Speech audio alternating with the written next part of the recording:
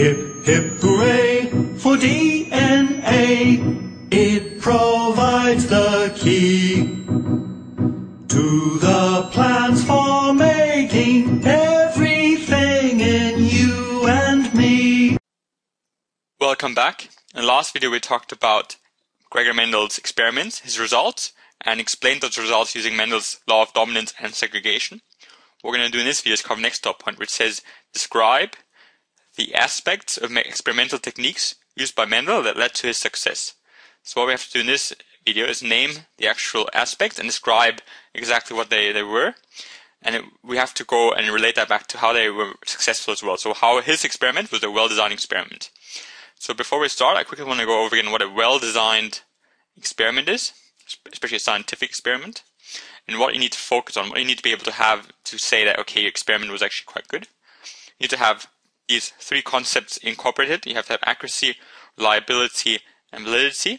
Now, reliability, this is to do with consistency. So what you can imagine if you have a dartboard, and I were to just throw darts, and you have one here, one here, one here, and one there.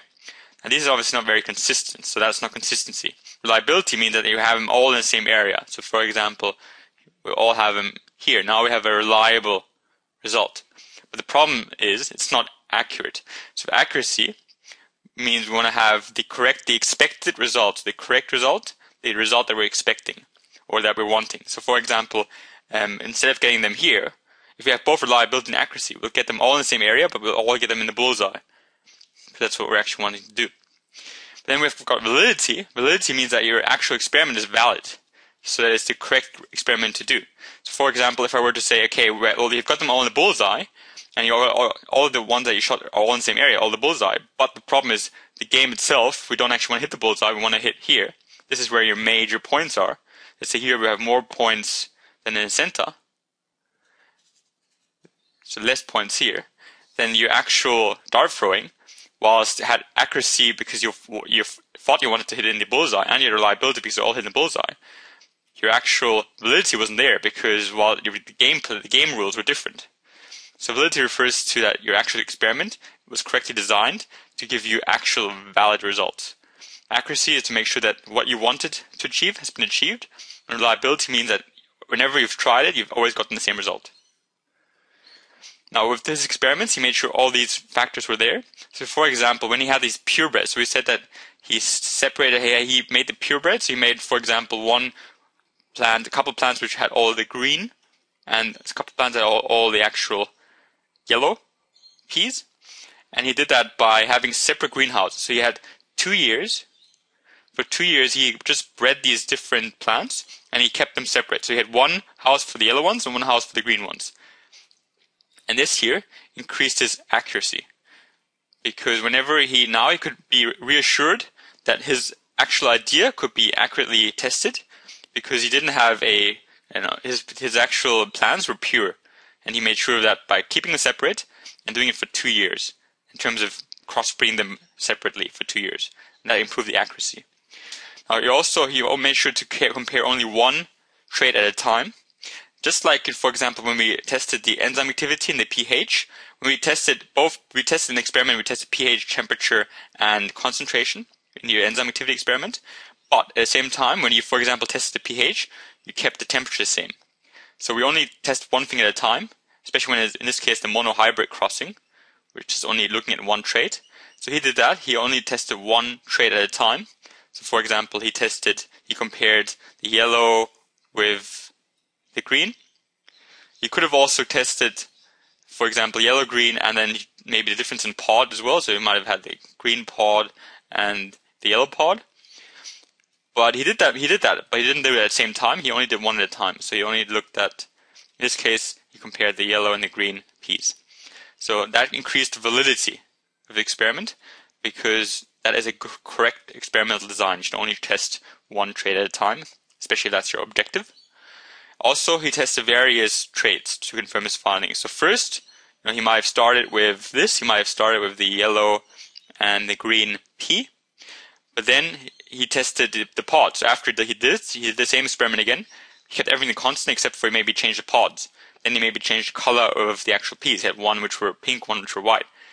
He did that to make sure that Now, if he only had the peas, if he only had the experiment of the peas, someone might have said, okay, well, there might be a genetics which might be different for the peas than for anything else.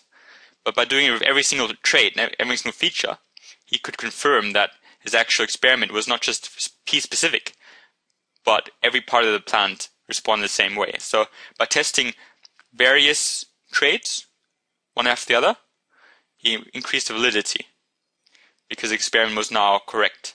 Experimental design was good. He also did the maths. So he had the Punnett square, he had lots of calculations. And the calculations obviously could also help to increase the validity. Because if you can say, okay, I don't just guess them. I'm not just doing that by looking at my guessing, but I've actually got the numbers, statistics to back me up. That increases your validity. So that was really good to do for him as well. And he made sure to do the maths correctly. And he did lots of it as well. So he also, when he, for example, cross-pollinated, so he had the pure ones, he had the ones that only produce yellow ones, and the only ones that only produce green ones. And then he brought them together. So he crossed one of the yellow ones with one of the green ones. So cross-pollinated purebreds, but he did it by hand. And he did it by hand because, for example, if he did it by wind, if he just relied on wind to do it, maybe that wouldn't have happened. Maybe if he did it by wind, something else would have happened. But by doing it by hand himself, he could make sure that what actually was cross-pollinated was exactly the green with the yellow. So that increased the accuracy, because now he could make sure there was no mistake. The wind didn't, by mistake, cross-pollinate the wrong stuff. By doing it by hand, he made sure that he did it exactly how he wanted to do it, which was he cross-pollinated the green with the yellow for his first part of the experiment. Then also when he cross-pollinated these green with the yellow, he also removed the anther, which was this here. Because in actual plants, how it works is every plant can actually self-pollinate, which means that the actual, well, you can imagine, it's called the pollen, which is similar to sperm. So the anther is the male reproductive system, stigma is the female. And what can happen is the actual pollen can go, and it can go into its own plant and fertilize itself. But obviously, when he wanted to cross-pollinate yellow with green, he didn't want the yellow one to cross-pollinate itself to make yellow ones. He wanted the green one to be in there. So what he did, he just removed all of the anthers, so all of the male reproductive systems, to make sure that self-pollination couldn't happen. So removed an anther to remove risk of self-pollination. And that also increased the accuracy, because now he could make sure what he actually wanted to achieve was being tested, because there was no risk of self-pollination. And also, he repeated the experiment hundreds of times. So he didn't just do, he looked at one plant. He didn't just cross one yellow plant with one green plant, but he did this experiment hundreds of times. So repeat the experiment hundreds of times, and that increases your reliability. Remember, reliability was how consistent your results are. So if it were just for one actual experiment, if you did just once, then maybe he got the result, but maybe they weren't reliable. Maybe if he did it again, he got a completely different result. But by doing it hundreds of times, for every different trait, he could see that, yep, his results kept coming up, the consistent results kept coming up the same, so that increased reliability. So by having all of these different techniques, he could make sure his actual experimental design was really well done, because he focused on having both accuracy, reliability, and validity. When he separated them in different greenhouses, the pure breeds, and he did that for 2 years, he could make sure that he would grow pure breeds, which were either both all yellow or all green, and that increased the accuracy. He only compared one trait at a time. He did compare lots of different traits, but only one at a time. And that increased the validity, because you need to have a controlled variable for a valid experiment. He tested various traits to make sure that it didn't just happen for the green peas and the yellow peas, but happened for the difference in pods, the difference in length of the actual flower. When he tested all these traits, the same results came up and increased the validity. So it was that it showed that his experiment actually had correct findings. And he did the maths. Again, if he didn't just say, okay, I'm thinking this is what happened, but he did the maths to just underline that fact. He increased the accuracy by removing the anthers to remove the risk of self-pollination, because plants can actually pollinate themselves. So when he wanted to cross the yellow with the green, he removed the actual anthers to make sure that the yellow wouldn't self-pollinate itself. Also, he did it by hand. So doing it by hand removes the risk of random pollination of the wind. so he could make sure his accuracy was improved. And also he repeated the experiment hundreds of times, which increased reliability. Because if it only happened once, then it might be, if he did it again, it might be completely different, then his experiment would be false. But by doing it hundreds of times and always getting the same result, he can make sure his actual findings were true, correct. So these were some of the techniques that led to success. Thank you for watching.